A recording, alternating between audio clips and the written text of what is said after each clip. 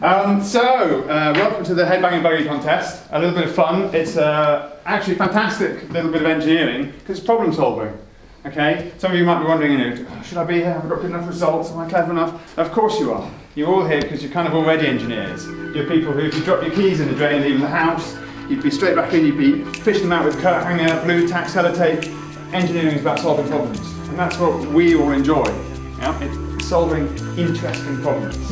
And while you're on this course, you'll be buried in academic stuff, you'll be trying to pass exams, you'll be staring at textbooks, staring at circuits, but what we're giving you is a set of tools. Okay? In all the various modules, we're giving you tools so you can solve interesting problems and do interesting things. And they're choosing microprocessors,